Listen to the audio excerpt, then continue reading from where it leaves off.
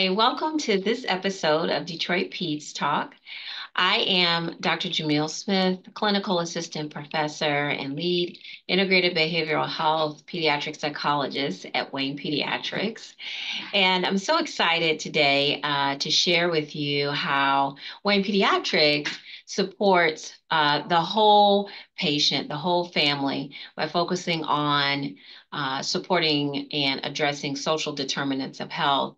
And I'm so excited because, when you think about social determinants of health, what we're really talking about is that being healthy, being well, is not just about physically what's happening inside of the body.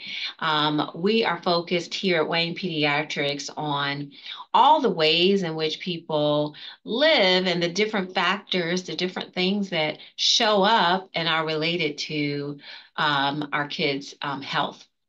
So I'm so excited to welcome today Dr. Meghan Dwaihy. She is the program manager of the Children's Health Collaborative and clinical assistant professor in the Department of Pediatrics at Wayne State School of Medicine and Wayne Pediatrics. And she's going to share with us how we at Wayne Pediatrics supports social determinants of health and the families that we care for. So thank you so much, Meghan, for joining me. Great. Thank you, Dr. Smith. I'm really happy to be here. Great. So maybe you can give us, Dr.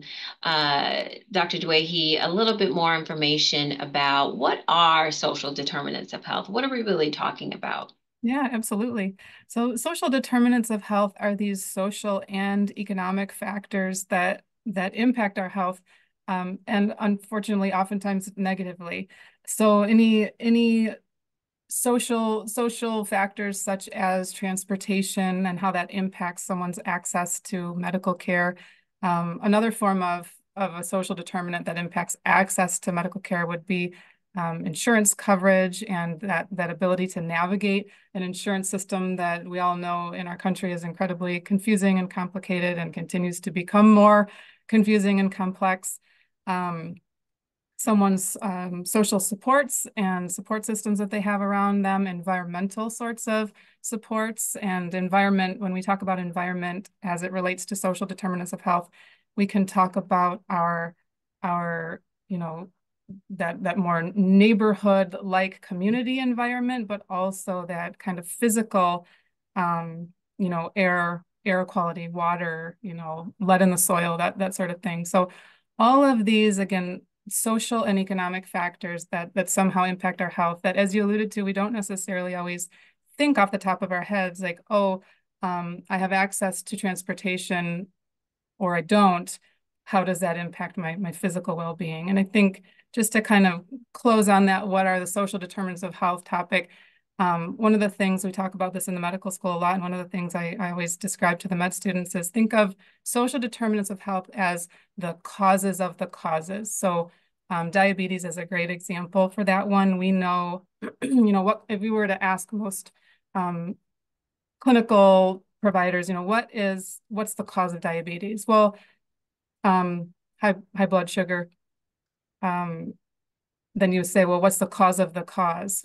What's the cause of that high blood sugar? And you would say, well, perhaps it's poor diet and it's lack of physical exercise. But you can go deeper and you can say, okay, what's the cause of that cause? What's the cause of the poor diet? What's the cause of the lack of physical activity and exercise? And then we can start digging into these deeper social determinants of health. Does that neighborhood have access to fresh produce and fresh, well-stocked grocery stores in terms of quality foods and those sorts of things? So that causes of the causes is something I always like to bring up when talking about social determinants. Yeah, I love that phrase. That really helps to think about the connection, the causes of the causes. Yeah. It's sort of widely accepted that 30 to 55% of health outcomes are caused by these social determinants of health. And so it seems important that physicians and physicians in training would be thinking about these things as well. Um, what groups of individuals do they disproportionately impact these social determinants of health? Yeah, that's a great question. So these social and economic factors that impact our health, like I mentioned, sometimes it can be positive, right? If you have very affluent populations and groups of people that have access to tons of resources, and they probably have a positive effect on their health. But social determinants of health, as we tend to talk about them in public health, and the negative effects on health tend to disproportionately impact our marginalized groups. So those would be people of color, women, our LGBTQ population, those marginalized groups in our community, disabled our disabled population, and in general, again, I think an easy way to think about it is our lower resourced communities. So some of our, again, if we're talking about that neighborhood kind of environmental component, areas that don't have a lot of resources built in for their community members to easily access, these tend to be the groups that are disproportionately affected. Mm-hmm, mm-hmm. There's so much overlap, in, how these things sort of show up, right? It can be a function of a lot of different factors, that disproportionately affect a group, an individual. So talk to us about how Wayne Pediatrics is helping to try to minimize these disparities. What are we doing? Yeah, absolutely. One of the great things about Wayne Pediatrics is the fact that just sort of built right into our clinic model. We have some of these social determinants of health addressed already.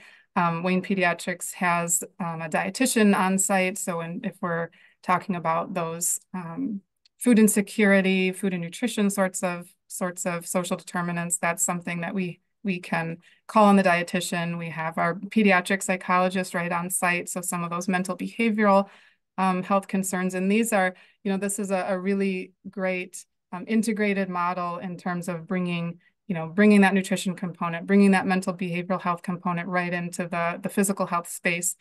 And in addition to that, the Wayne Pediatrics, as well as the Department of Pediatrics here at Wayne State, have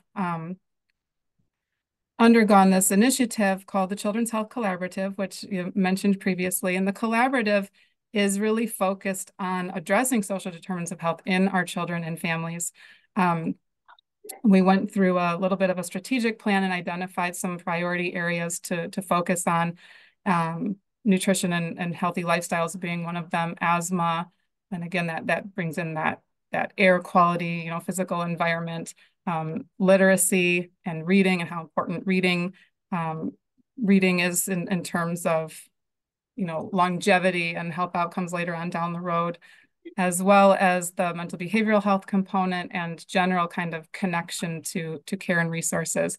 And so far, in terms of things we've implemented into the clinic space, there's a reach out and read program. So that addresses our literacy component. Each child from newborn all the way through adolescence that comes in for a well visit receives an age appropriate book to take home with them. And just, again, encouraging that reading at home. We have transportation services for family members that need them.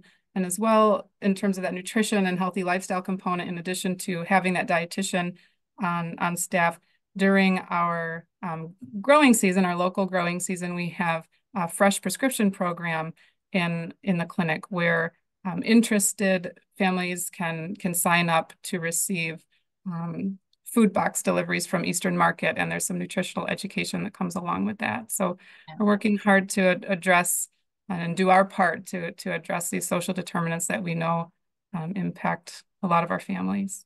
Yeah, and it's really something that makes the practice unique, putting some intention behind addressing some of these. So it's not just about having, physicians aware of these things, but really having some focused efforts to support patients and families. So thank you so much, Dr. Dwaihy, for sharing, the good work that Wayne Pediatrics is doing to reduce how social determinants of health are impacting our families. To make an appointment at Wayne Pediatrics, please visit waynepediatrics.org, as well as our social media pages on Instagram and Facebook for new episodes of Detroit Peds Talk, showing each month. And remember, your child's pediatrician is the best source of addressing your child's medical needs. Thank you so much. Thank you.